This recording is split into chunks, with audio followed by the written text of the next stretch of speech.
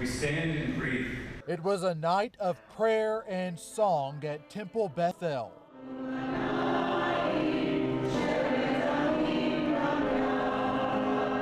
The oldest synagogue in Florida. I think it's wonderful that people got together. They got Jewish, not Jewish. It was much needed for 90-year-old Molly Gross and her daughter Lori Rips. Okay, that's all right. Ms. Gross survived the Holocaust, sent to a concentration camp at the age of 14. Later, she stayed in a DP camp, or displaced persons camp. This is a photo of her in Germany after the war. It's just unbelievable.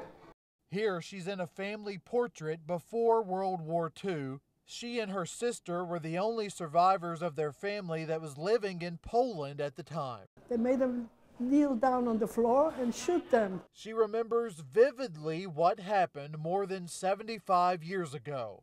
And when she heard the news of the Pittsburgh synagogue shooting, everything came back to me. She had flashbacks. I was saying that I think Hitler's coming back, or the Nazis are coming back, but because that's what happened at the beginning. That was happened, taking us out and shooting. Now everyone stands together in solidarity to try and heal.